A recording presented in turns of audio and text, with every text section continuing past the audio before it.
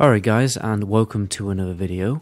Today I'm going to be giving you my 5 quick tips for Phase 2 in TBC Classic. I'm going to give you some tips that will help you save a lot of gold, save some time, maybe make a little bit of extra gold, and obviously get you ready for Phase 2 raiding. By the way guys, just before we jump into the video, I've been talking to a few other, YouTubers in my field about how the recent drama with Blizzard has affected us. And you may be thinking, oh yeah, I bet every YouTuber's lost a few hundred subscribers. Well actually it's much more cataclysmic than that. As you can see here, apparently I've only gained 17 subscribers in a month. And to put that in perspective, I normally gain anywhere between 2,000 to 3,000 in a month, maybe even more than that. So, guys, please do me an absolute solid and subscribe to the channel, as it does really help out. But don't just subscribe to me, because this isn't just happening to me, it's happening to every YouTuber, who makes TBC Classic videos. So, go and subscribe to them as well. But anyway, enough mumbling and moaning.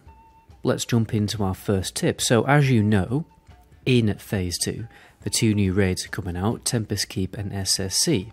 Okay, and you're probably going to be spending a lot of time there, which means you can finally take advantage of those Tempest Keep and Coilfang Reservoir zone-specific potions, like the Bottled Never Gone, and let's be honest, you've probably just been deleting them or vendoring them. And you've also got the Canary Salves that you can buy with leftover Coilfang ornaments when you're exalted with the Cenarian Expedition. So when you're doing these dungeons, stop vendoring them, stop deleting them, stock up on these potions, just stockpile them now, while you're probably already farming the rep or the gear, whatever, and because you'll make more use of them when you're actually doing Tempest Keep. What you can actually do right now is buy them off the auction house for half the price of your typical mana potion. So in that way, you can save a few Wonga, or you can make some money by buying those now, waiting for Phase 2 to drop, and then reselling them, because obviously the price is going to bump up. But when it comes to those Canary Salves, there's a reputation vendor outside all the Coilfang instances.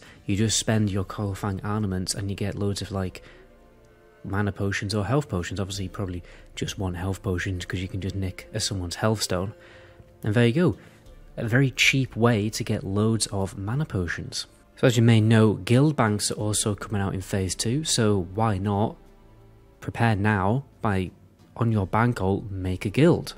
Sometimes it can be a real pain to get sign-ups for your guild when you're making your own guild, so do the work now when you've got a little downtime, get a guild ready for your bankroll, kick everyone from the guild, and then just wait for Phase 2 to drop, and then go and buy guild bank. Bob's your uncle.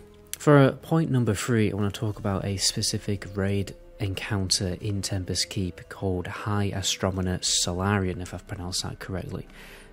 Basically, what she does is a truckload of arcane damage, and it can affect anybody in the raid, and it's probably the only instance where an actual protection potion will come in useful in Phase 2.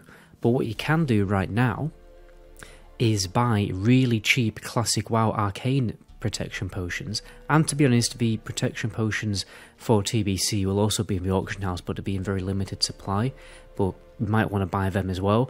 But to be honest, it only provides another 800 protection from arcane damage, so if personally I would just buy the really cheap ones from Classic WoW. I think people craft them to level up their alchemy, so that's why there's so many on my auction house anyway, on my server. So I've just bought a few for when we are doing that fight, because I think during progression it will be the play for everyone to pop an arcane potion, just to be safe, and then when you've got the raid on farm, then you can use your DPS potions.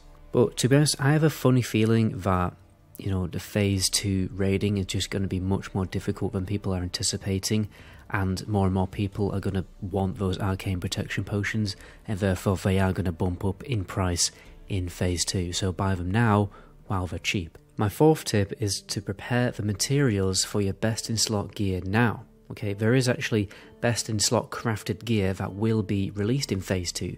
That's essentially a pattern that's going to drop from trash mobs in SSC and Tempest Keep. I'll give you an example. So here we have the Belt of Blasting. This is best in slot for a number of casters. On the top of my head, I know it's best in slot for Warlocks and Shadow Priests, and obviously it requires a particular amount of materials. It requires Primal Fire and also some bolts of imbued Netherweave. Now it also requires Nether Vortexes. Now That's basically an item that is going to drop from trash loot when you're doing SSC and Tempest Keep.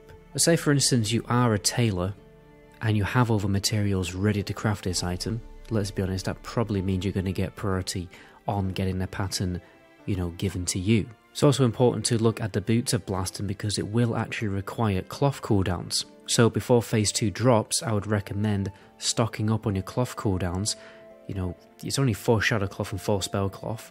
Just, leave that, put it in the bank to, for a rainy day and don't sell it and just wait for phase 2 to drop, and then you can just instantly craft the Boots of Blasting and the Belts of Blasting as soon as those patterns drop. And because there's a fairly high chance that these recipes are going to drop in the raid because you are just, killing trash over and over, if you're able to craft these really great crafted pieces very quickly straight off the bat, that's going to be a big early DPS boost and it's going to put you ahead of everyone else. My last tip is don't cut your gems just yet, okay, or at least hold on to some uncut gems. What inevitably happens when new raid content comes out is people get new gear, which means they need gems again, and they need enchants again, which means they bump up in price. What I'd recommend for you to do is just start hoarding uncut gems a few weeks before we know that phase 2 is going to drop, so that when phase 2 drops, you can look at the market prices for every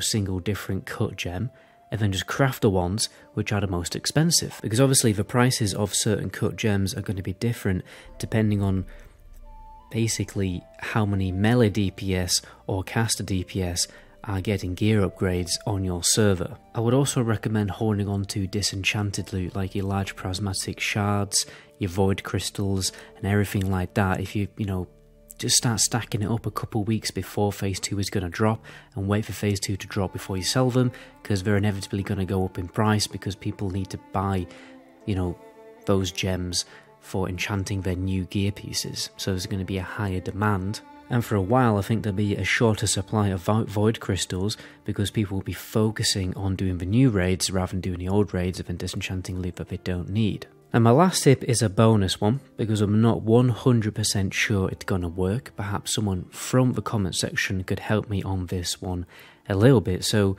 as you know, when the Midsummer event happened, there was a quest where you can just quickly turn it in and get some free gold. When you run around the map and you get a decent amount of gold if you just kept on turning in those quests. From my memory, when I used to play in private servers, you could do this in a Hallows End event with the candy buckets, and you just turn in a quick quest with the candy buckets, you get a bit of candy, but then you also get a little bit of gold. Now from memory, I think it happens in TBC, but I'm not 100% sure, so perhaps someone could tell me about that in the comment section. But anyway, the tip is get, some characters. If you already have some characters that are floating between 60 and 70, get them leveled up, because you can double the amount of gold that you can make with that gold method. It's a pretty easy gold method that you can do while watching Netflix, right? To get a little bit of extra gold out of the Hallows End event. But there's a chance that everything I've just said in the past minute is utter twaddle because it was introduced in Wrath of the Lich King, the whole thing where you get gold from a candy bucket. So only time will tell with that one. If it turns out we are getting gold, right, I will immediately make a video about it to confirm it. But anyway, my name is MetaGoblin, and to my next video, ciao.